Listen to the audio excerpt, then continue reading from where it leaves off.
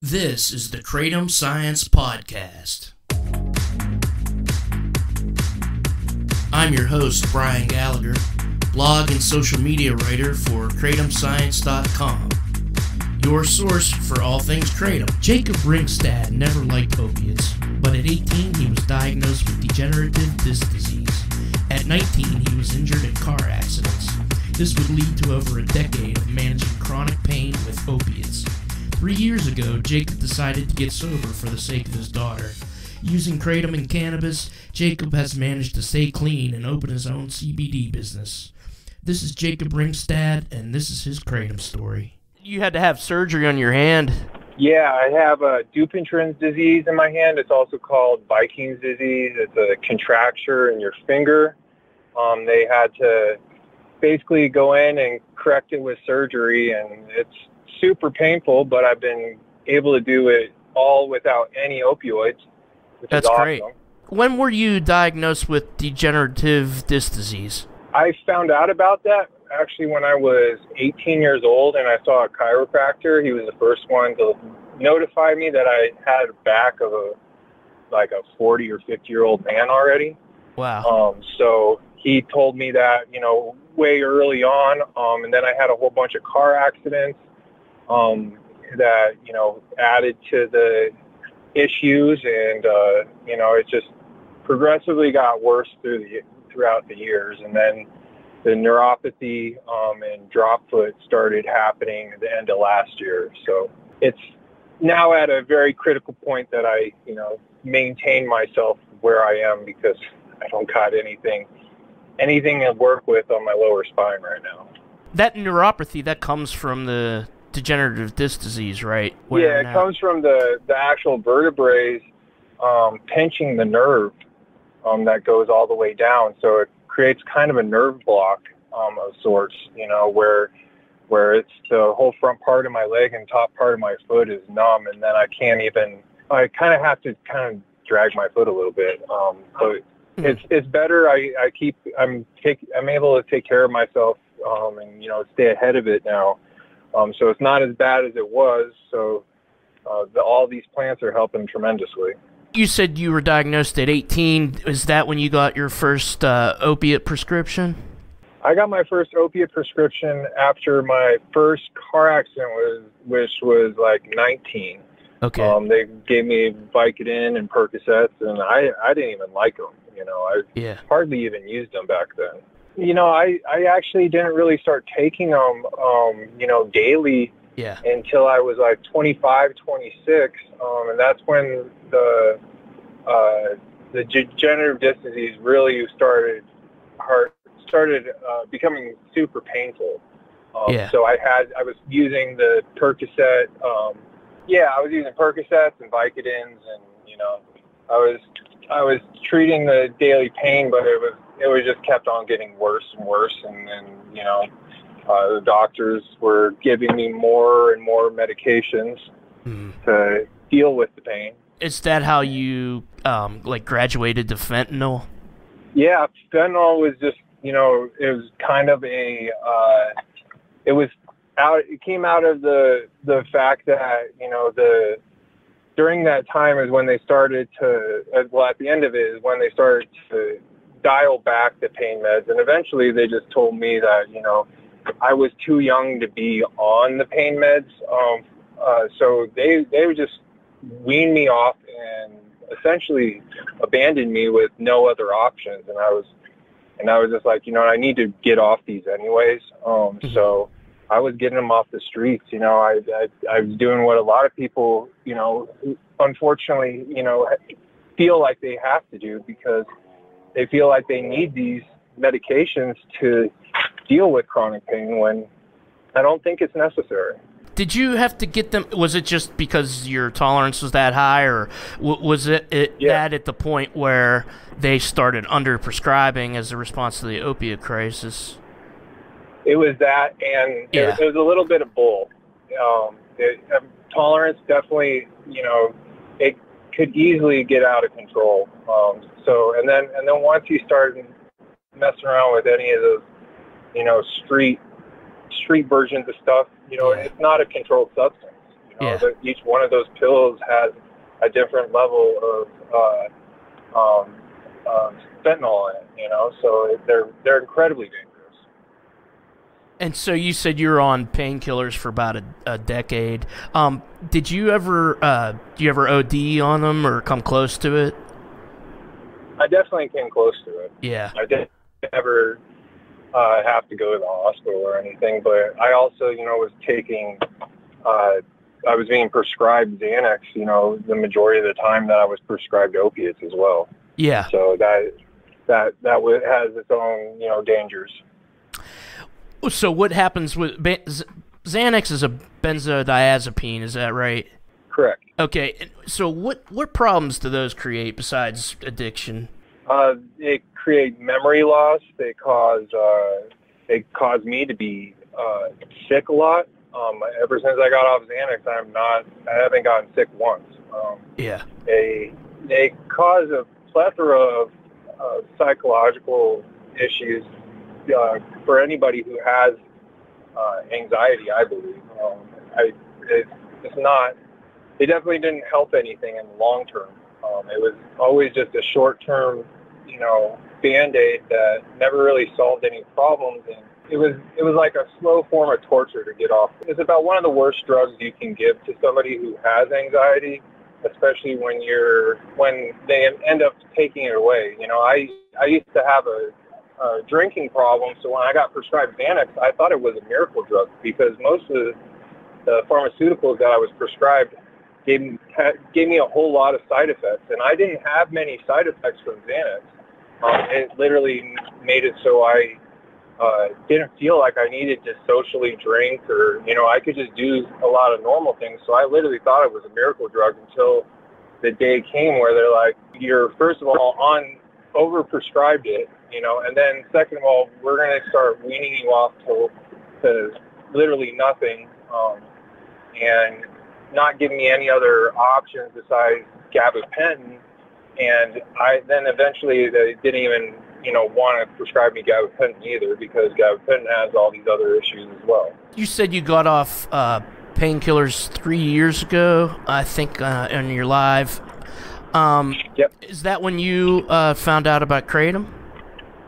Yeah, I found Kratom about 2 months after I got off painkillers. All I had was cannabis at first, and it was pretty rough. But then I came across a guy named Mike Harris's YouTube video where he was essentially saying that you could treat opioid addiction with Kratom, and I ran out to a local Kratom vendor and picked up a few ounces, and I mean, it worked right away. You know, I started feeling normal, and I didn't, you know, even I lost that, you know, that internal battle of even like having to think about it or you know, worry about it. You know, I didn't have to fight with myself with you know, that daily struggle anymore, which is such a relief.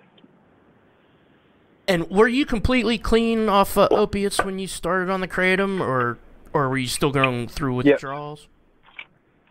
No, I'd been off it for almost 2 months. Yeah, I'm always asking about like the process of how people, you know, transition, just so if somebody wants to listen and they're looking to try to get off, you know, opiates, they can maybe, you know, listen to somebody else's story and apply. I think that's very important, because one thing that I think is a common mistake with Kratom is when people are coming off of very strong opiates and they don't go through any sort of detox, and they just go straight from from opiates to Kratom, they'll have experience a lot more of what they are trying to label Kratom withdrawal, but it's really like their body never detoxed all that crap to begin with.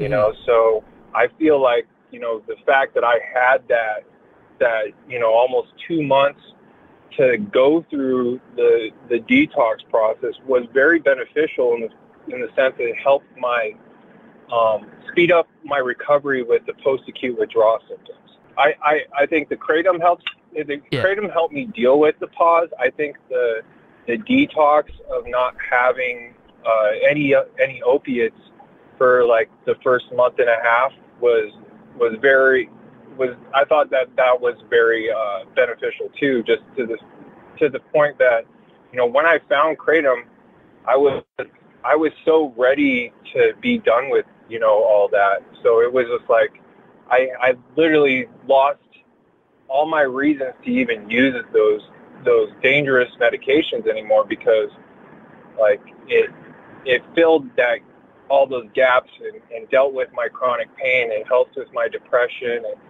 helped hit all those things that I needed and that I had to deal with the post-acute withdrawal. Yeah, and you said you had tried NA and AA, and abstinence actually didn't work for you, because I imagine because you have chronic pain and you have to take something for it.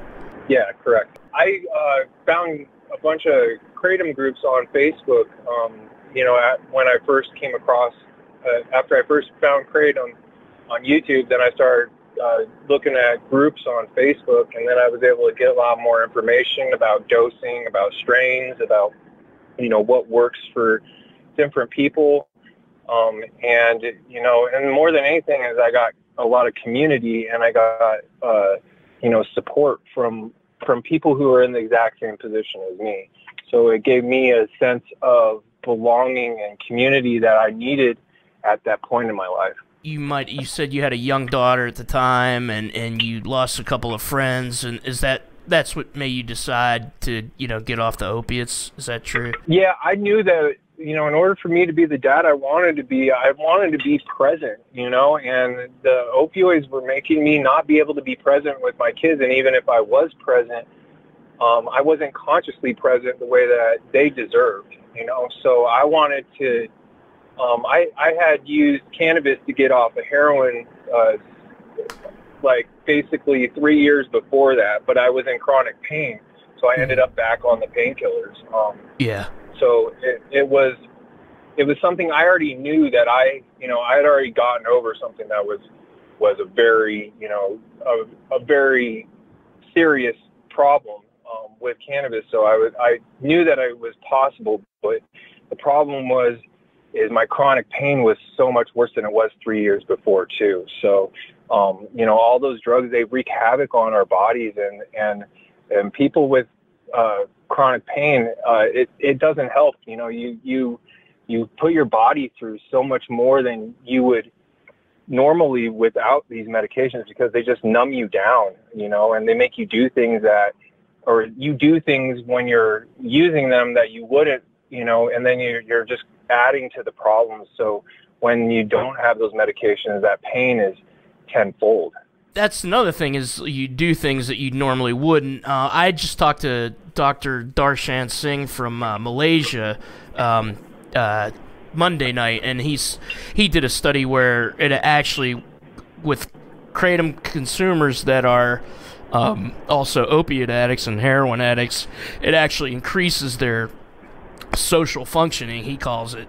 So they're actually engaging in risk behaviors a lot less. They're even like with like prostitutes and HIV and just stuff like that. They're working more, and they're able to function along with society. Is that one of the differences do you see between opiates and Kratom? It just makes you a more normal person rather than. Well, yeah. I had a very interesting experience with this recent surgery, because I had to use the opiates while I was in the hospital. So having that amount of time away from the opiates, then to be on them again while I was in the hospital setting, I can tell you, like, I felt just groggy and gross. I was telling my friend Misty that, it made me feel like when I was a kid and I had too much cough syrup. It's not a pleasant feeling, and that's why it really signaled to me that the main problem of my addiction, wasn't the opiates. Something changed in me along the way, because when I first started using the opiates, I remember I could remember that feeling of when I was 18 and 19, getting that first script of painkillers. I didn't like it, and that's why I didn't use them. Like, I there was just that nasty feeling, and that's what I don't get with Kratom. Kratom doesn't get me high. It makes me feel normal. I feel I have an absence of pain. It's not a painkiller. I don't push myself to do things that that I probably wouldn't otherwise. It doesn't numb me down physically or mentally. Yeah, and you had a lot to say about the medical system too. That you've been through a lot, but it's like they're kind of, you said they're poisoning us with these drugs, and even the food system is, we eat so much processed food, none of it's natural, and you even said you were abandoned by the medical system. What did you mean by that? Well, essentially, I felt abandoned by them with the way that they just dropped me with the painkiller management, the pain management. Yeah. They didn't give me any other options. They just essentially told me that this isn't an option anymore, and they did the same thing with the benzodiazepines. And if I wasn't the type of person that I am, where I do research, I went to school to be a history teacher, and research is something I learned how to do in college, and I essentially applied that to my life, because I knew that cannabis works. So I once I found out about Kratom, it was just another thing, and then I've been constantly informing myself more and more about all these other different plants too, because Kratom's just it's a tool. It's a wonderful tool, but it's just one of the many tools that we have to use to combat all these things. Yeah, and so you take CBD too, and how does that help you? CBD helps me with literally about everything. It doesn't block my pain the way that Kratom does, but it helps me not have to use as much Kratom. And more than anything, it helps with my anxiety. I use CBD primarily for the anxiety benefits that I get from it. And you said you use cannabis as an exit strategy. What did you mean by that? I've used cannabis as an exit strategy from every dangerous thing I've gotten myself into. I used it to stop drinking alcohol. I used it to stop using, literally everything. That's why it was the first thing that I was able to use to get away from heroin, and then that was the first thing that I had to get away from painkillers. It's always been there to kind of be a kind of a backup plan to save me and get me through some really dark times. And you call yourself the CBD whistleblower, so what's the idea behind that name? CBD whistleblower comes from just the fact that I started my own company about 1.5 years ago, and I was really jazzed about the Farm Bill getting passed. So when I went out and started really seeing what a lot of these companies were doing and seeing how a lot of it is just marketing strategies and gimmicks to get people to buy stuff, and it's not really, a lot of it's lacking the medicinal qualities that I know exist in cannabis. Yeah. There's a lot of isolates, even the distillates, that it's going after just one or a few different cannabinoids, and they're not addressing the terpenes and the flavonoids and, the essence of the cannabis plant that really give it magic, and make it what it is so special. It's a very unique plant, unlike anything in this entire world. People, animals, they all have endocannabinoid systems, and our endocannabinoid system regulates every other system in our body. So our nervous system, our digestive system, our skeletal system, it's all regulated by our endocannabinoid system. And essentially, all the hemp that we used to get through, the various products from the we would consume, we just don't get it anymore. So we're all endocannabinoid deficient. And that's why people respond so well to it. Do you have any problems or side effects with Kratom that come close anywhere near to the problems you had with the prescription drugs? Not at all. I've been able to use less. I used to have to use a tablespoon of Kratom like every 3 to 4 hours when I first started, and I did that for the first year and a half. Yeah. And now I take 1 teaspoon every 6 to 8 hours. It's very, I've been only going backwards. My tolerance hasn't been building up. But, I also use a lot of different plants that help potenate the Kratom, help it be stronger, last longer. Turmeric and black pepper has been a huge factor in me being able to keep that dose down and keep it really effective as well. Yeah, that's great. And I always ask everybody this, but I know the answer already, but are opiate withdrawals anything like the feeling you get when you don't have Kratom for a couple days?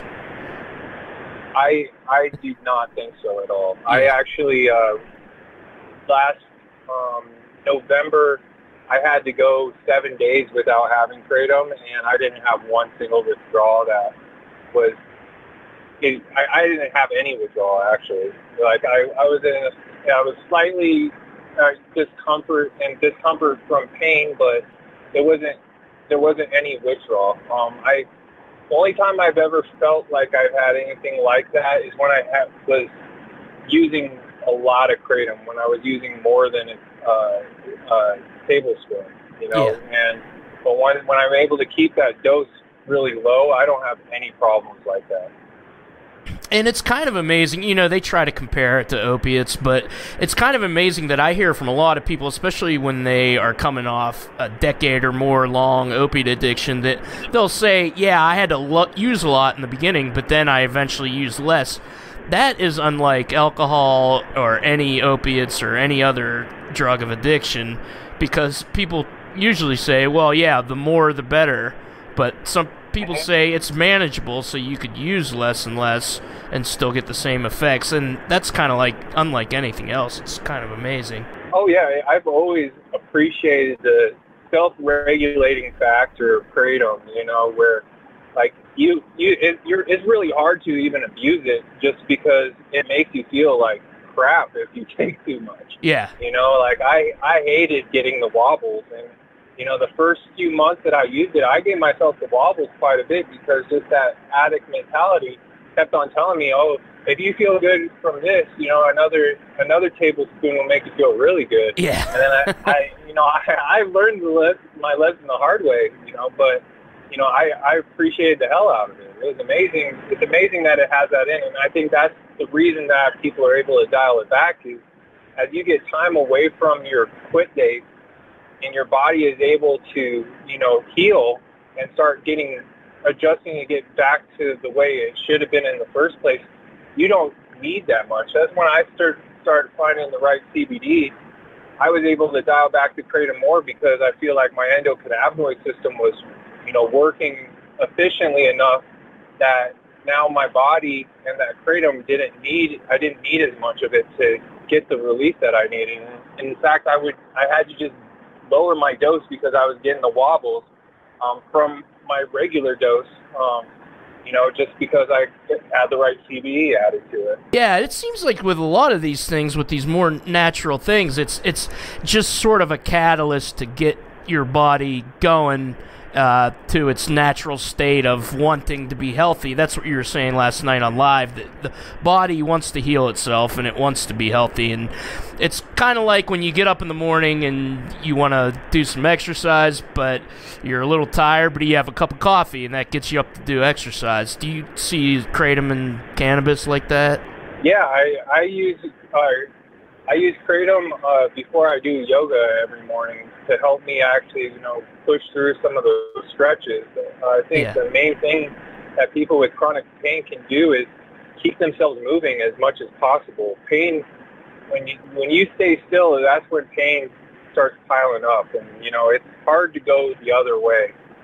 So the more you can keep on moving, the lower you can keep that pain, it's essential to just life in general. Our bodies like to move. We like to get out and do things. It's good for our physical and mental health. Yeah. And how do you make Kratom? Do you just do a toss and wash? Yep, I do toss and wash. Okay. I used to make a drink and stuff in the first year and a half, but I pretty much traumatized myself. So now I can't even smell wet Kratom without gagging. So yeah, I just do a quick toss and wash. Yeah. And do you have like preferred strains or like whites? Yeah, I only really do greens and reds. And mostly just like I'll do the darker reds, like red Bali and stuff at nighttime, because those will make me feel more sedated. But I tend to just stick to straight greens these days during the day. They last longer, and they help me just as much with the pain than any red, and then I don't get the sedation. Have you ever had a doctor that you could talk to about your use of Kratom or CBD? Yeah. That's good. I've talked to my last 2 primary care doctors about it, and they've all been supportive of it. I think that I live in Colorado, so the medical community, as they don't understand cannabis, and they definitely, I can tell you, both of them hadn't never heard of Kratom. Yeah. They're much more open to it, just for the fact that they're happy that you're not going in there and asking them for opioids. So that's not something they want to deal with anymore. Yeah. And having said that, though, Kratom is actually illegal in the city of Denver. Is that a problem for you being in Denver? Not at all. Not Okay. at all. It is technically illegal, but the way they get around it is they throw on. I mean, you can get Kratom at head shops here.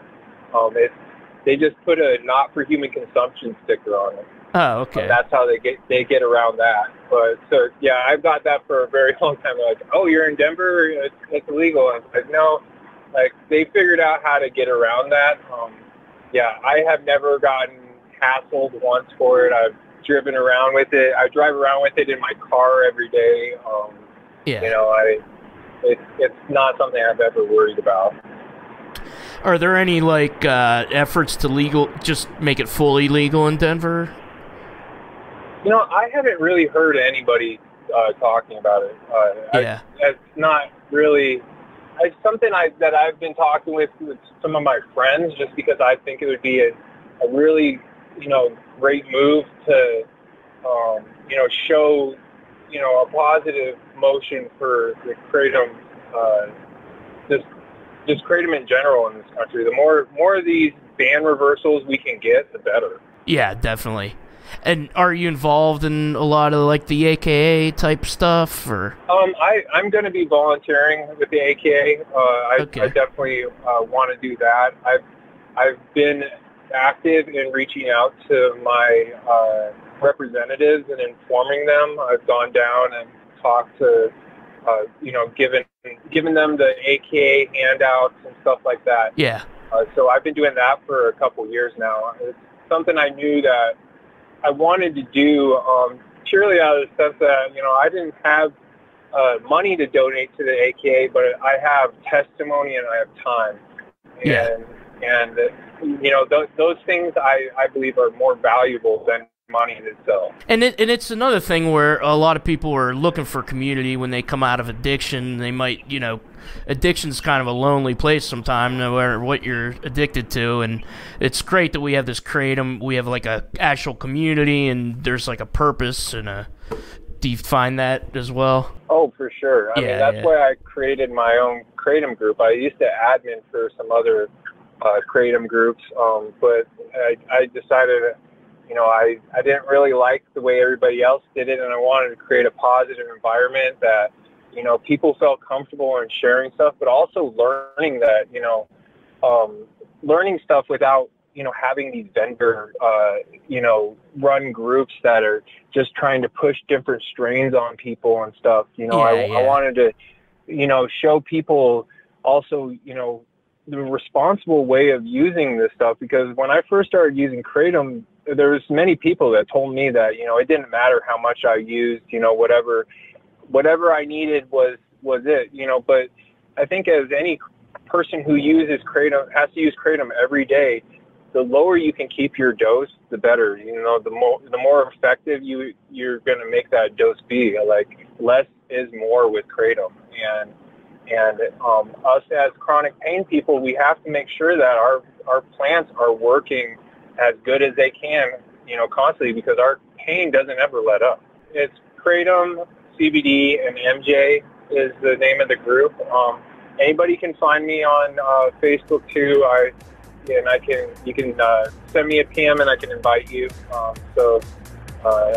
on Facebook, doing a lot of stuff on there. I'm also on TikTok and Instagram at hashtag CBD Whistleblower, and TikTok at CBD Whistleblower. Thank you, Jacob Ringstad. We'll have links to all of Jacob's social media in the description. The music is Risey. The song is called Memories of Thailand. The Kratom Science podcast is written and produced by me, Brian Gallagher, for KratomScience.com. Please like and subscribe, and take care.